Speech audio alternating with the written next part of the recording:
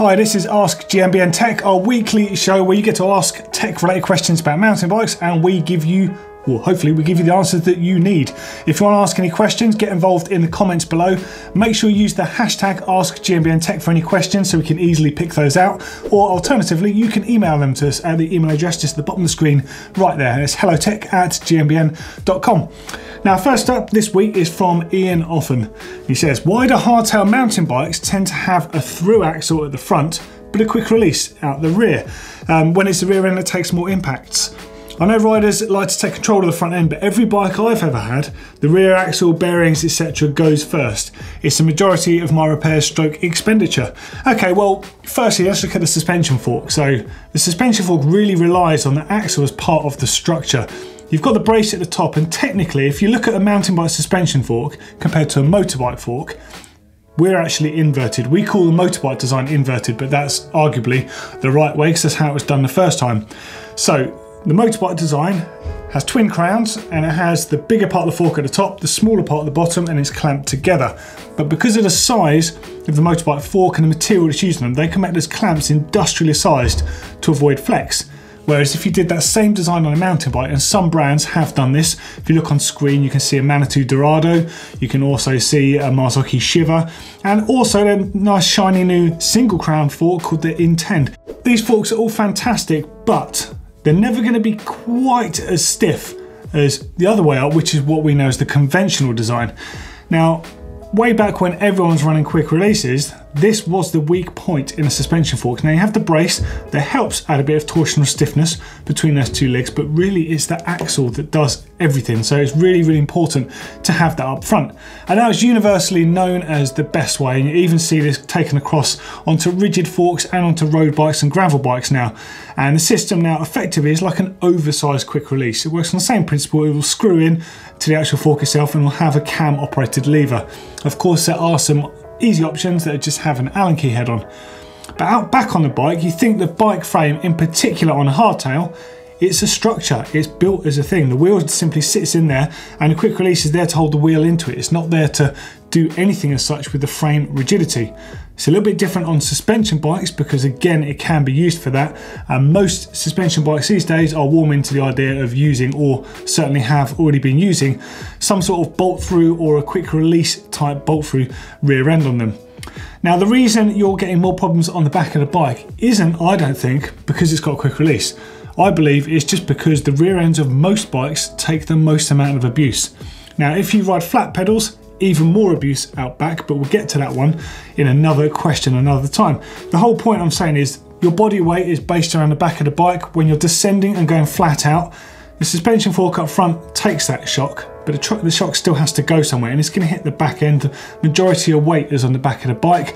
And then of course there's what the transmission does. All of that torque pulling and twisting through everything. So if you do have a bolt through on the back, you could arguably save yourself some maintenance that might occur from the twisting of parts of the frame that are going to prematurely wear bearings. But really it's just the whole thing is going to take that sort of abuse, and really that's why you're getting that. Now, regular maintenance is obviously going to help here. If you're riding with any bearings that are slightly knocking, slightly loose, they will certainly get substantially worse by the end of the ride, because all of that driving force, your body weight, the torque from the pedaling, all of that stuff going through that back end, it's just going to mash those bearings to pulp. So just keep an eye on your bearings, make sure you do some overhauls. And in fact, I think I should probably do a hub overhaul video on GMBN Tech soon, just to make sure everyone's topped up on that, because it's an important one to do and something that people overlook quite frequently. All right, next up is from Mudkip Man. I've just got the new Nukeproof Scout with a Brand X Ascend dropper post, and it came feeling pretty gritty and it had to be pulled apart by hand to the upper position. The stanchion was not scratched, thankfully. My dad recommended using some Vaseline under the seal, and now it works magic. But is it harmful to the dropper or any other suspension components? And what might have been wrong with my dropper post in the first place? More importantly, can I just use Vaseline as suspension grease? Well, okay, first up, your dad did absolutely the right thing in taking the seal back and putting some grease under there in the first place, even if it was Vaseline, because you think in a manufacturing process, thousands and thousands of components like that go through. At some point, the grease pot is going to run out. So it just sounds that your particular seat post has been unlucky. I've ridden those before, and the ones I've ridden have been absolutely fine. So I'm convinced you just had a bit of an anomaly, but thankfully it wasn't scratched, and it sounds like it's working great now. Just make sure you keep on top of that, because just with the nature of a suspension fork going up and down, when your dropper post goes up and down, it can ingest mud and muck under that seal, which of course dries out the grease that's under there, and it can lead to scratches on that stanchion post or stanchion tube. So yeah, keep doing exactly that and it will stay working. Okay, so Vaseline as a suspension grease. Right, so what do we know about Vaseline? Well, the first thing a lot of us will have learned at school is Vaseline shouldn't be put near anything rubber. Use your imagination for that one. However, it's a little bit different in terms of suspension components, because Vaseline isn't that harmful to the types of O-rings and things that are used within suspension components. And in fact, some dedicated suspension manufacturers that make their own greases, there's a lot out there. There's Buzzies, there's Slickoleum, there's RockShox butter or SRAM butter that's available. There's loads of options on the market, and a lot of those do have petroleum in them. So I looked into this in a bit more detail just to confirm my suspicions, and you guessed it, they pretty much all have petroleum of some kind in them. Now, I was looking into this because I know that Slickoleum make greases for other manufacturers, but they don't specify what ingredients are in their actual grease. Now, you look on the safety data sheet, you'll see that their concoction, if you want to call it that, is a trade secret. They don't want to announce what's in it. So I looked into Buzzies grease, which we know is made by Slickoleum, and you guessed it, on their safety data sheet it actually gives away that it's a petroleum basis to their grease. Now, this is the same with SRAM butter, which is made by Maxima lubricants. Again, it's a petroleum based grease. So all of them, all the suspension based greases out there really are designed for use on those sort of seals, against bushings, O-rings, all that sort of stuff, and they're perfectly safe. But there are a lot of differences between Vaseline and dedicated suspension greases. Now, Vaseline, of course, is going to be far thinner, and it's actually going to just disintegrate a lot quicker than a dedicated grease. The dedicated grease is designed to stay. They're designed for that job. And yes, okay, they're a bit more expensive, but that's what you're paying for, a dedicated product. At the same time, smart move on your dad's part for knowing that the Vaseline would be fine there. Just make sure, if you're going to continue using that, use more of it more regularly, because it will dry up in time, and you want to monitor that it doesn't damage any of your suspension components or dropper post components. Next one's for the tall people. So this one's from Robert Pike. Doddy, a tip for tall riders please. I'm just over 6'2", got long legs, and I ride an extra large size 29er hardtail. My seat is set perfectly height-wise, but it's really high compared to my bars. I want to shorten my stock stem, which is really long, and raise my handlebar height to take some weight off my hands and relieve some of that pain on my hands and wrists. Can you tell me again what size stem you use, as I've got pretty straight handlebars, and tell me about the rise you have on your handlebars. Fingers crossed that all makes sense. So on my Mega, which is a size extra large, I'm just over 6'3", so we're very similar in height. It came with a 50mm stem, but I actually found it a little too long for me because I've got long arms and a bit of a shorter trunk. Hence, I always go for a shorter stem and a wider bar. That suits me. It might not suit you. It does vary. So I've got a 38mm rise bar and a 35mm stem, and on that particular bike, because it's exceptionally long, I've got, I think, 3 or 4 spaces under the stem. Now, normally I wouldn't have a front end that high. Like on my new Canyon Neuron, the front end's quite a lot lower. The bike's a bit shorter, so I like to have a bit more weight onto the front tyre there for loading it, whereas on the longer Mega, I feel like I need to be in the middle of the bike a bit more because it's such a long bike. Now, you need to experiment with this stuff, and I would say do one by one. With the stem, so let's say you've said a long stem, you haven't said how long. If it's 80mm, I probably wouldn't go any shorter than 60, because you're changing extremes of a bike here. And if you change nothing else, you just change one of these things, like the length of the stem, it's going to bring you bolt upright. You'll feel like you have to put your saddle back on the rails, and then when you're climbing, you'll have too much weight on the back end of the bike and not enough on the front, so it will wander around. But you could, for example, have a shorter stem, so go for a 60, and then a wider bar. So although your position comes back, your shoulders will come forwards again as your handlebars come out slightly. They're all directly related.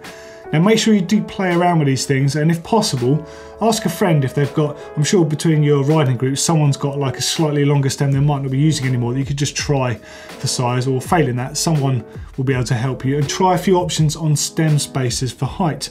Also bear in mind the higher your stem goes, effectively the shorter your top tube gets, because you're bringing it back.